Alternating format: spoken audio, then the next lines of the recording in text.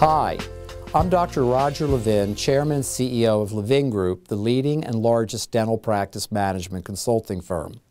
In my research for a new book on increasing practice production, I call it The New Rules of Increasing Practice Production, one of the areas that has clearly jumped out is that we need to add new services to our practice.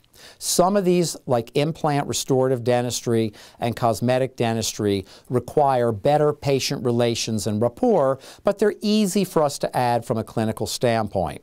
Others are not quite as easy and may have a learning curve. As a dentist who was in full-time practice for 10 years, I went through one of the leading clinical institutes where I learned a great deal about occlusion. I'm so glad I did that because it not only made me a better dentist, it gave me a better awareness of the dentistry I was performing.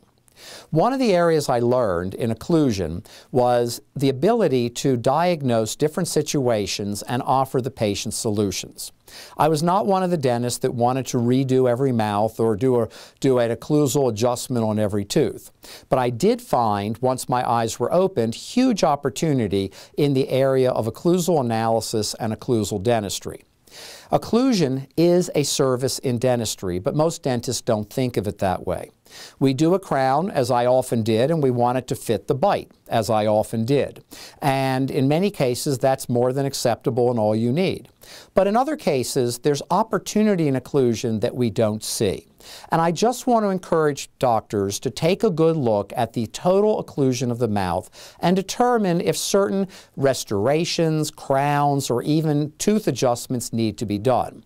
This is one of the many opportunities to increase production in the practice while performing an excellent clinical service for patients.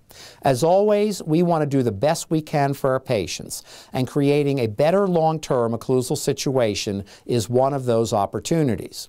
Sometimes this will take a bit of a learning curve, but as we learn a little bit more about occlusion and we can bring solutions to our patients who may not even know that they have certain conditions that we have now diagnosed, opportunity is knocking at your door.